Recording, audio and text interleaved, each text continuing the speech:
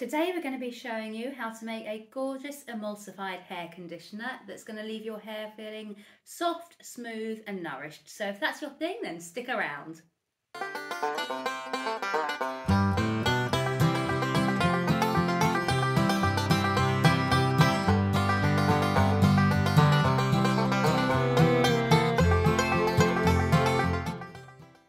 Hey everyone, welcome back to our channel. My name's Anne and along with my good friend Wayne, we run the Sussex Handmade Soap Company, which is a small bath and body business based in East Sussex in the UK. And we also run this YouTube channel. And today we're going to be bringing you something a little bit different. We're going to be showing you how to make an emulsified hair conditioning lotion. Emulsified lotions are something we haven't really shown on this channel much before, but we are going to be bringing more emulsified lotions and creams and things like that to our channel over the coming months. Because although we started with soap, we have kind of ventured out and branched out behind the scenes and experimented with different products, and we're now at a stage where we are ready and confident enough to actually bring them forwards and show them to you guys as well. So we are starting with a hair conditioner, and this is a really lovely conditioner that's going to leave your hair feeling silky and smooth and nourished and loved. And there are a variety of ingredients we are using today. Our key ingredient is BTMS 25, which is what we're going to be using in our conditioner today as our star ingredient. And this is going to act as an emulsifier. It's going to add a conditioning element to your conditioner. And it is also, importantly, a cationic ingredient. And what that means is that BTMS has a positive charge and your hair has a negative charge. And as we know, positive and negative attract each other. So what that means is that the BTMS is going to get attracted to your hair. It is going to blend really nicely with your hair, and it's going to give it a very fine coating, which isn't going to feel sticky or nasty. It's just going to give your hair a nice light coating, which is going to help against frizz. It's going to make your hair feel silky. It's going to make it feel really lovely and smooth. So BTMS is our star ingredient today. As well as the BTMS, we have got some other ingredients. I'm going to chat briefly about them. I'm not going to go into a huge amount of detail because I'm still trying to keep our videos a little bit on the shorter side than usual. What I am going to do is pop up a blog post to accompany this recipe on our Patreon, and I'm also going to pop up the recipe and the steps on Patreon as well. And in that I'm just going to go into more detail on the ingredients, and I'm also going to give some suggestions for substitutions as well if you don't want to use any of these particular ingredients that I'm showing you today. So in addition to the BTMS 25, we will be using distilled water, and it is important for this recipe to be using distilled water and not tap water because you just want that kind of purity of the distilled water. We will also be using some D-panthenol. We shall also be using some honey moisturizer, which I think is also known as honey quat. This is a really lovely ingredient. It will add similar qualities to glycerin, but it is much more kind of potent than glycerin, and this is also a cationic ingredient. So again, it's going to get attracted to your hair and your hair is going to absorb it, and it's going to add a really nice feel to your hair. We have got some preservative 12, because it's got water in it. This needs to be preserved. You could not preserve this recipe because it would just go bad and it would go nasty, and you'd be introducing so many bacteria into it that it's really not worth not using a preservative. We're going to be using some silk amino acids. We're going to be using some monoi oil. I love my monoi oil. It smells gorgeous, although the smell probably won't come through today because we've got essential oils, but it is a really good ingredient in hair care. It is coconut oil based, and coconut oil is going to penetrate the shaft of the hair and just leave it feeling lovely. So monoi oil, and then for scent we have got rosemary and lavender essential oils. Rosemary is really good for use in hair care, and lavender is just a nice kind of gentle essential oil that blends really well with rosemary. So that is what we are going to be using to scent our conditioner today. Right, all that out the way, let's get on to making this conditioner. So it goes without saying that all of the equipment we're using today, so the jugs, the spatulas, the spoons, etc., have all been really well cleaned and sterilised before we started. And it's really important when you are making bath and body products to make sure that you are working in a lovely, clean environment and that all of your equipment is properly sterilised. And the first thing I'm going to do is take the distilled water and I'm going to weigh out 232 grams into this jug. And this is going to form the water phase of our emulsion. So after I've weighed out our water, we are going to pop it to one side and we are going to move on to our oil phase. And for this, I'm using a smaller glass beaker. It's a really useful little one. I actually got it out of a science set that I bought for my son that he never used. So I've stolen it back because it's going to work really well for this. First, we are going to weigh out 24 grams of our monoi oil. I'm just going to carefully weigh it into here. Monoi oil is normally solid at room temperature. I have stood this in a cup of hot water to melt it down because otherwise I wouldn't have got it out of this tiny little spout. But yeah, when it arrives, if you order it, it will likely be solid. And to this, we are going to add 18 grams of our BTMS 25.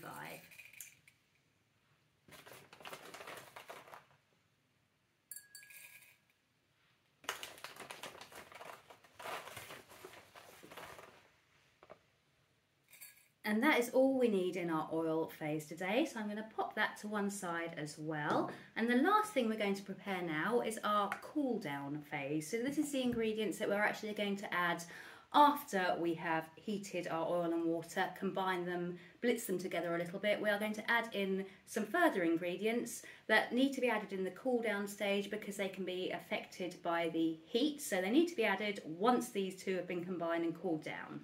And for the cool down phase, we need 3 grams of our D-L-panthenol. We need 11 grams of our honey moisturiser. 6 grams of our silk amino acids going in next. Next is our scent, and I'm using lavender and rosemary as I said. I'm using 1 gram of rosemary and 2 grams of lavender because I find rosemary to be quite a strong scent.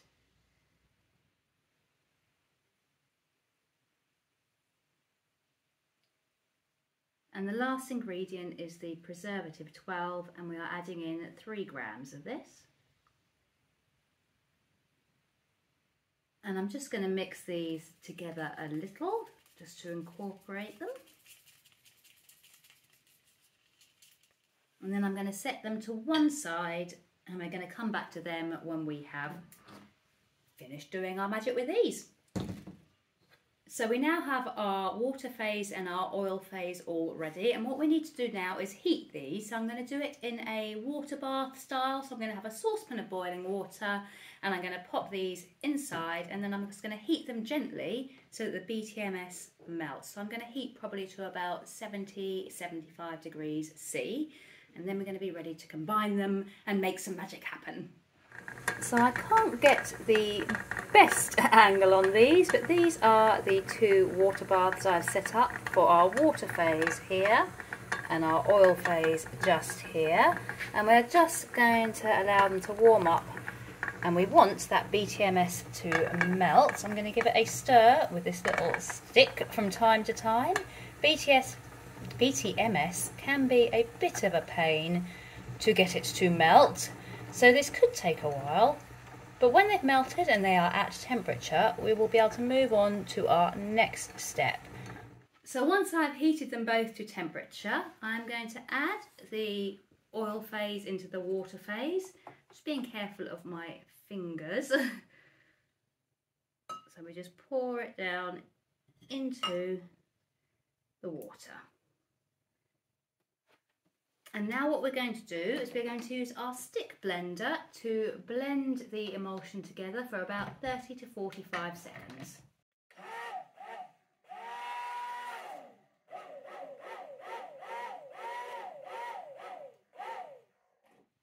And after giving it that whiz with the stick blender for 30 to 45 seconds, I'm going to remove it from our little water bath.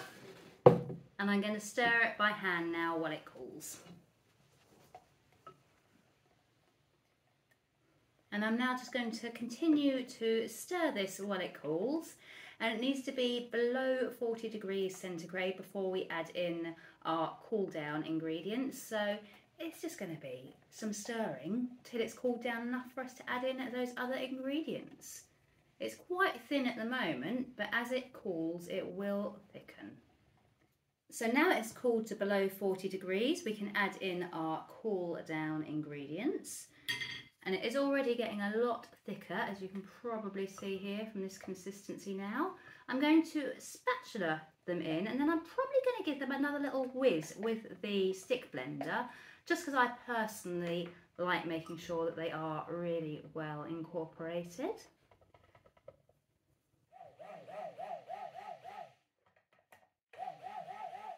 And the final step before actually bottling would be to pH test this, just to make sure it is at a suitable pH for hair. I'm not going to show you me pH testing today because it sometimes takes us a bit of time and it's a lot of back and forth, and if it needs adjusting, it just takes time. So I'm going to do an entirely separate video on how to pH test products. So this is our hair conditioner, which we can pH test and then bottle up. So once you've pH tested and are happy with the pH of your product, you can bottle it up.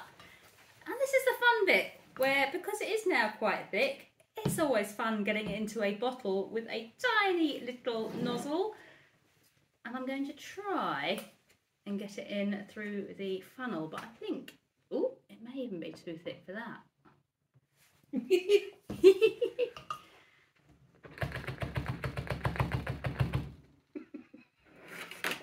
This is going to take some time. So, a little while later, and we end up with our finished bottled product. And obviously, I'm going to need to show you how it performs. I will show you just the consistency. It's probably still going to thicken up even more overnight, but at the minute, that is the consistency we are looking at for our hair conditioner. So a lovely, rich, creamy consistency. Look at me, I fill the bottle up, takes me ages, and the first thing I do is tip it right back out the bottle to show you. But there we go, that is our hair conditioner. I'm actually going to wash my hair, condition it, and I'm going to show off my hairy head so you can all see how my hair looks actually after using this conditioner. And hopefully it'll look halfway decent. Let's skip to that. So one shower later, I have tested out our hair conditioner, and this is how it left my hair looking.